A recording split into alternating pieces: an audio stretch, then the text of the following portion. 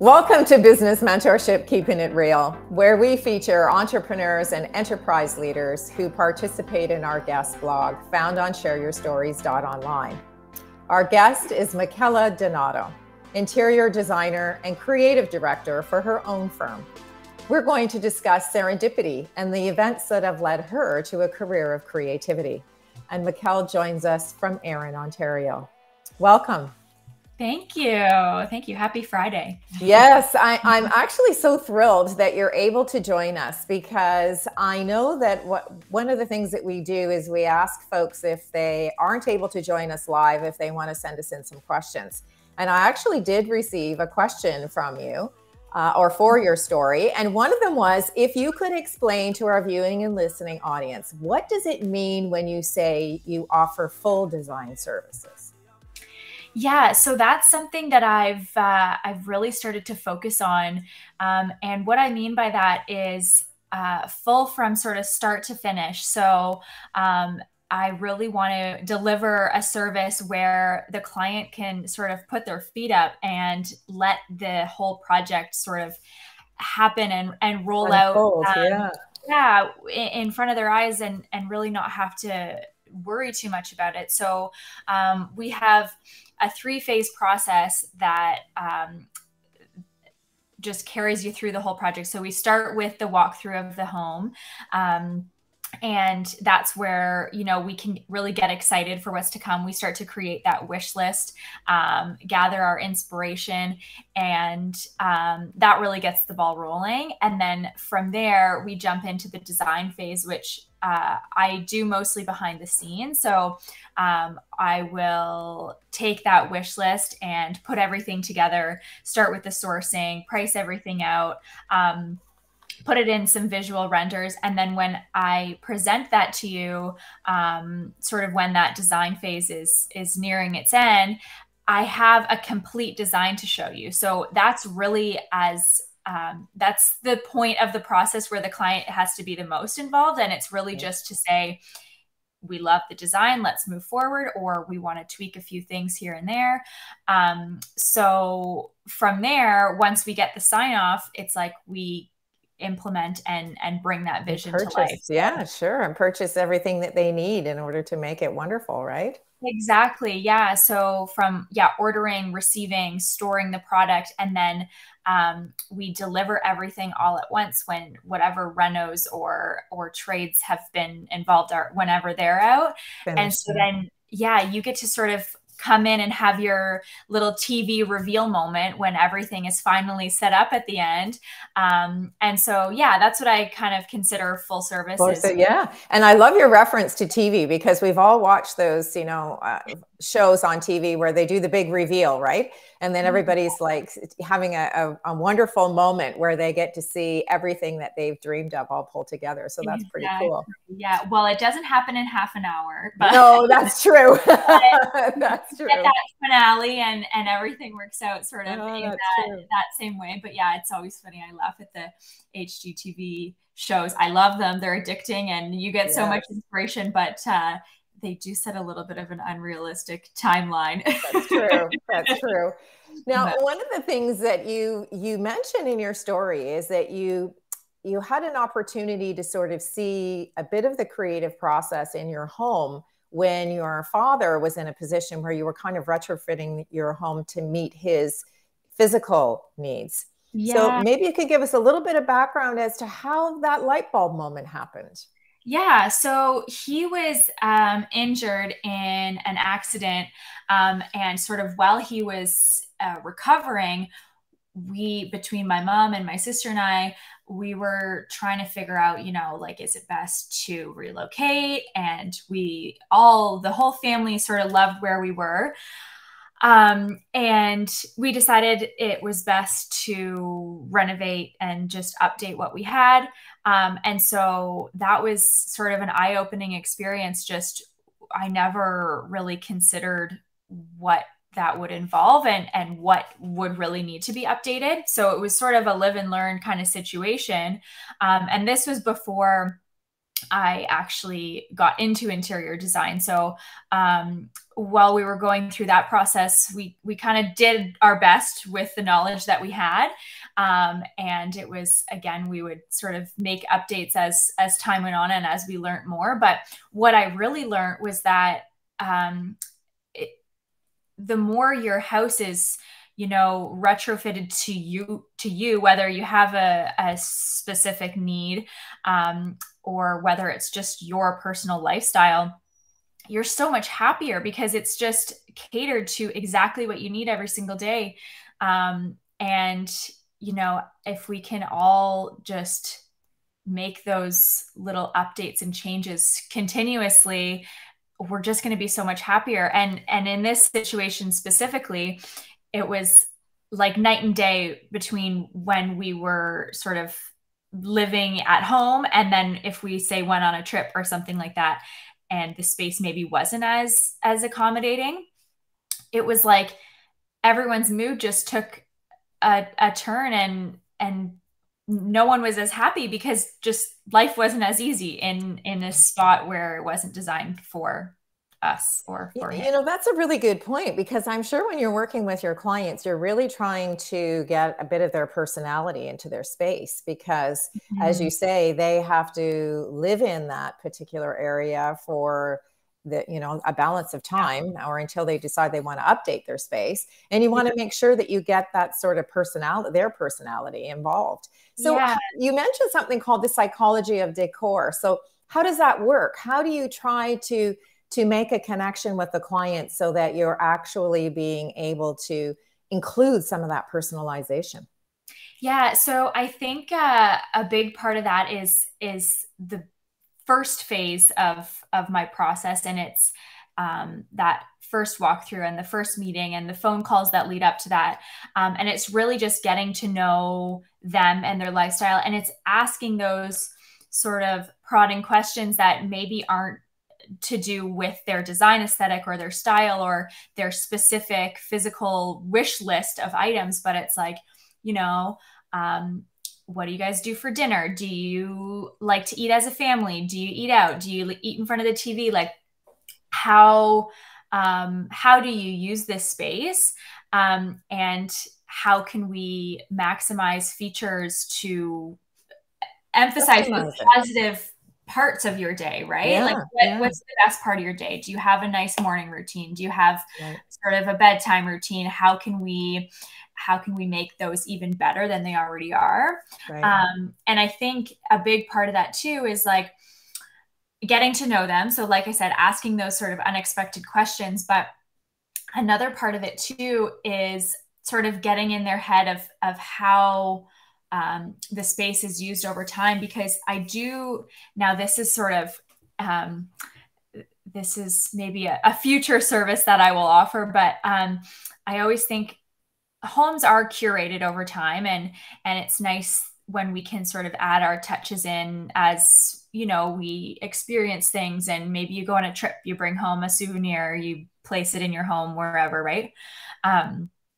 And so they really are curated, and it's easy to sort of say, this is the process and we finish everything from start to finish. And that is true, but I think it's important to continue evolving your space. So true. With your life. Yeah. And so one thing that we already offer is annual refreshes. So maybe we come through and just do like a little style update or another accessorizing sort of round or something seasonal. But sort of a dream for the future is, I think it would be so interesting to actually live in someone else's space and move around and use it day to day, and then really be able to empathize and figure out what that they would need to make the space more functional and more user-friendly, and just increase that positivity in the space. So You know something. what's really interesting, and something that I loved that you had mentioned, was that you come in and you sort of give it a little update, because how many of us have been on a holiday, or we've gone on a shopping spree, or we've been on a day trip, and we come home, we think that we absolutely love this, particular, whether it's a piece of sculpture or, Yeah. a piece of art or something for that rug, a pillow, whatever it might be. And Mhm. then we get it into our space and we're like, oh dear, Yeah, what do I do with it it? doesn't quite look the same. The Yeah. thought that I had and where I was going to put it it's not quite working out, but you still love the Mhm. item. So what a Mhm. great idea to be able to come in after a period of time and look Yeah. at some of the things, because you're absolutely right. Life changes. Yeah. We don't just, it's not static. We don't leave make up a room and then it stays like that forever. I mean, I would love Yeah. it to be picture perfect all the time, but that's not really the way that we live, right? Yeah. And that's a big part of what I've learned through this process as well, is that I am like, I would love to have floors you could eat off and, have the pillows fluffed all the time, but it's just not realistic. And I never want for myself or my clients to feel like they entertain and then, have to fix everything the second someone gets up or whatever, right? So I do try and make my designs livable and plan for little messes along the way and plan for life to really happen in these spaces, because it's going to, Yeah. and you're going to be much happier if we think of that ahead of time and sort of start to adjust those expectations. Like, it doesn't have to be picture worthy all the time. It just Right. has to be um, perfect for you Right. and your lifestyle. So That's a great point. Now, if I know that each individual designer has their own particular style or something that they really love or they gravitate to, or it's your sort of your own comfort zone. mhm. Is how would you describe your firm's style as the principal designer and the person who's sort of making all of the connections with the clients? For our Mhm. viewing and listening audience who are hearing you speak and think, wow, this sounds really interesting, I'd like to connect with her, but what just sort of stuff does Michaela like to do? Give us a Yeah, little bit of insight into that. I never I still haven't quite figured out my answer to this question, but I really think it's hard to fit my or anyone's style into a box with a name. I Category. think I think that's a big part of my whole point about things being personalized and unique to you and your lifestyle, is that my style, I feel like, has again evolved over time. And it's like, I I'll pick up something because it speaks to me, not because it fits into a certain style category. And I think what I've sort of come to realize is that the more you listen to those instincts and, allow yourself to be drawn to certain items, things just tend to fall into place, and you learn about yourself that you will gravitate to cohesive things naturally. So I actually encourage clients and everyone to um, not define their style as much, but allow it to be a little bit eclectic um, and pick up an unexpected piece that maybe isn't modern farmhouse or isn't minimal, and work it into your space, because if you see it and it brings you joy, then I think that's a bonus. So That's a really good point, because I like that you don't sort of you think outside the box by not putting your client in a box, well, I right? try to, and I think, I mean, I have my taste, and I like things to be sort of comfy and homey and light and airy and that sort of thing. And I love my color, but I love neutrals. And I think as I learn more about the clients, I can sort of tell what direction they head into, but it's also challenging them to see another side of things too. And maybe, I love bright, colorful spaces, but maybe you need a serene space to sort of come into and turn off the noise. So it's just balancing lots of different styles for maybe different purposes, I guess. Yeah. Now, if you were taking a look at the industry as a whole, because, you know, every industry, and I'm sure, you know, if you pick up a design magazine, they all have, you know, color selections for spring and then color selections for fall and, you know, different tips on what to do based on the seasonality or the functionality of your home. If there were some design tips that you see us moving towards in the future, because I think that evolves as we evolve as people, right? I mean, when I think about the house that I grew up in, and the house that I now live in, or even my parents' house now, I mean, it's significantly different in look, feel, and emotion, right? So is there a direction that you see a trend, or perhaps even based on lifestyle, that things are moving into a new direction? Yeah, I think based on lifestyle, it's whatever we can do to, you know, simplify things. And that doesn't necessarily mean high tech everything. Maybe it does, like, you know, maybe it's yeah, like remote control window coverings as opposed to manual, and that makes life a little bit easier. And maybe it's smart appliances that we're incorporating, and maybe that's sort of a priority on the budget list. So I think there's definitely a focus on that, but there's so many options out there too that allow us to bridge that function with our aesthetic too. So as far as style and aesthetic goes, again, I think, yeah, we could sort of fit those trends into a box, but I also try not to focus too much on those trends, because my goal is to design timeless spaces that the client is going to love no matter what. And how I think we can incorporate trends into that is, you know, throw cushions, or even the paint color could be an easy update to do if you change your mind on a maybe a shorter term trend or something like that. So I think as long as we have the timeless foundation, then we can have fun with those trends. And I think a big color wise, I'm seeing a lot of like reds and sort of orangey reds and stuff like that, and lots of texture. And I mean, summertime, always I go for like the linens and the flowy sort of slip cover look. So I think that's, see, that I'm just going back to the timeless stuff. Yeah, for sure.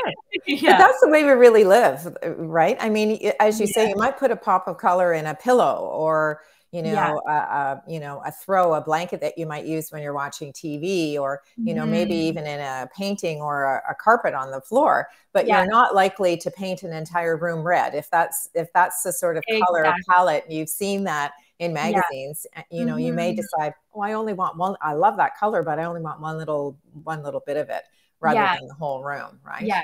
And that's the nice thing too, like with those sort of surface accessorizing items, those are things that on our end we can help you switch over in our, you know, annual or seasonal refresh session. So yeah, and then you're not getting into a whole new refurnishing project. Right. So, yeah. Now, for those in our viewing and listening audience who are listening to us and listening to our conversation, and they're getting an idea of some of the things, and they like this whole idea of not being in a box with their own particular style. Is there a size of project that is your go-to, or do you sometimes just come in and do color selections for clients who want to do a paint refresh? Or is it just the beginning to end where they're really doing a huge deep dive in reorganizing and renovating? Yeah, I mean, I tend to stick with that sort of 3-phase process, whether it be for a whole home or whether it just be for a bathroom. So it could be, I mean, the scale of those projects could change, but I usually do projects that is sort of start to finish in a small room, in one tiny space, or in the whole space. An entire reno. Yeah. I still, I find that having that 3-phase process is, takes the overwhelm out of the process. And what I find is that when we do, you know, say, I just want to update the couch, can you source me a new couch? Well, that snowballs, right? Because yeah, for sure. this couch, but at the same time, it would be great if you like, it would work better if you had a smaller chair or this drapery. Right. So that's why I always lean towards sort of that full overhaul, whether in whatever space we're dealing with. And what I tell people too is that I'm going to design this whole space for you and give you the ideal look that I'm suggesting. And you don't have to do it all right now. You could just order the couch, but at least now you know what you're working towards if you decide to make other changes. Oh, that's a really great idea. Yeah. Now, one of the things that we do in the guest blog is we ask folks to share 3 defining words that are either advice or define what your business is all about. And yours are actually, I find, very creative in terms of orientation. They're personalized, pretty, and functional. So why are those 3 words important to you and your firm?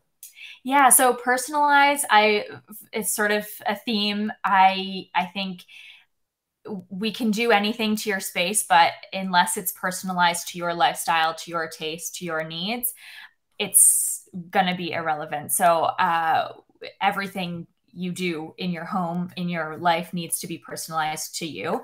I think that's a huge belief, and that's a driving force in my designs. And then pretty, of course, we're dealing with interior design, so I want things to look great for you. And I think that it's a confidence booster when you feel good about your space and you want to invite people over, and that in itself makes you feel good, right? Like if you have a space that you're proud of, that you feel is pretty, then you're going to be more confident. You're going to be more social. You're going to feel more comfortable in this space, and it's just going to put a smile on your face when you wake up, I think. So pretty is kind of a fun one, but I think it's still important. And then functional, it just needs to function. If it's pretty but has no use to you, I mean, that's not necessarily true. We can have pretty things that are just nice to look at, but as a whole, your space needs to function for you, and anything that we can do to maximize the functionality in whatever room we're dealing with is a bonus.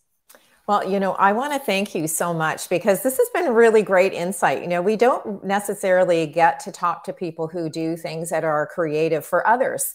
We talk to folks who are doing or providing a service, a product or service for folks that they get to take away, but you actually go into their home and, help them with that whole level of comfort and functionality. And I love the emotional connection that you make. Yeah.